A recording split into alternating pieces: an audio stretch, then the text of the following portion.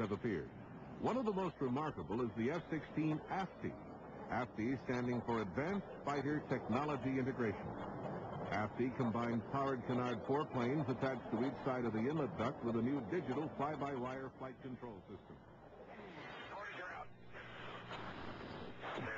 The AFTI first flew in July 1982. It demonstrated amazing maneuverability that remains stunning today.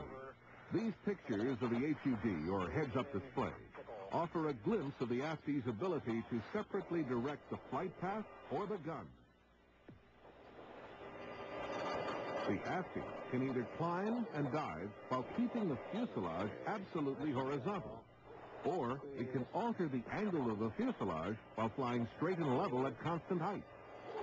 It can yaw the nose from side to side while flying in a straight line, or it can keep the nose pointing dead ahead while flying diagonally to the left or to the right.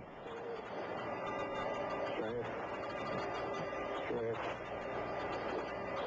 Give me another target.